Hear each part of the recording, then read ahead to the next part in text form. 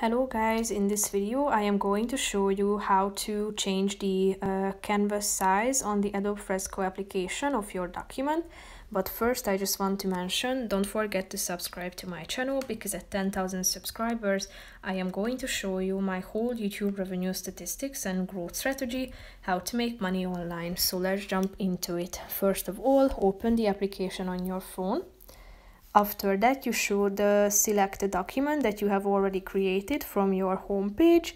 You can find it in the recent section or within your files, but you can also create a new document if you would like to. So tap on the relevant document and then click on the three dots icon at the top of the screen.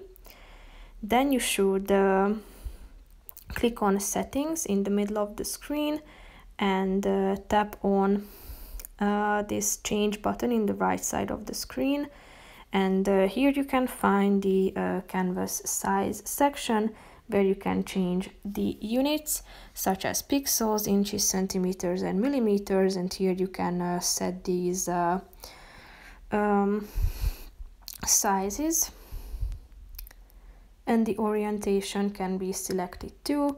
You can also set the print size here, so delete it and type in the new one, and you can also set this one to down below. And if you are done with adding these measurement details, click on the OK button in the upper right corner of the screen. So here you can find it, tap on the button done if you are done with it. So click on the